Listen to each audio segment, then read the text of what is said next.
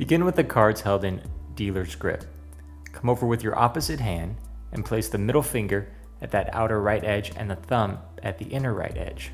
You're going to slide the deck to the right and tilt it up so that the left edge is resting on the base of the fingers.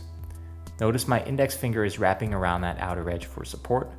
My thumb is on the top and my fingers are on the bottom, keeping the cards in this vertical position.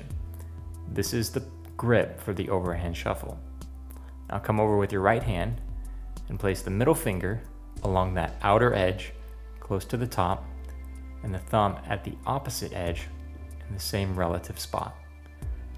Rest your index finger on top and your other two fingers are relaxed to the side. Now, with your thumb, peel off a small portion of the deck and raise the right hand up. These cards are still maintained by the thumb, fingers, and index finger. Repeat this action by peeling off another small block, and then another block, until you have no more cards. This is the overhand shuffle. Now there are other ways to strip off the cards. Another way is singly, so you can run single cards, and you can do this through the whole deck, thus maintaining their order, just reversing them. So this is what it looks like when you run single cards. It doesn't take very long, and it also allows you to shuffle very fast.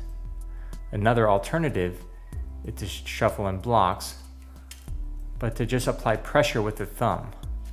This is a more sloppy shuffle, but sometimes it's necessary to have that effect. Just like that. Now to square the cards back into dealer's grip, your fingers on this outer edge, extend the index finger, and then come over and grip the cards in end grip as you position them back in dealer's grip and square them together. And that's the overhand shuffle.